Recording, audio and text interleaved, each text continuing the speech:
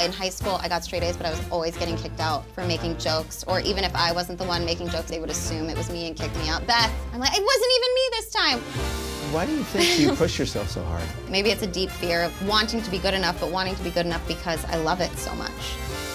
When you get a new joke, it feels better than any drug, you know, but when it doesn't work, you fall hard, and they will not laugh. That, for a perfectionist like me, has been the biggest lesson, because you will fail.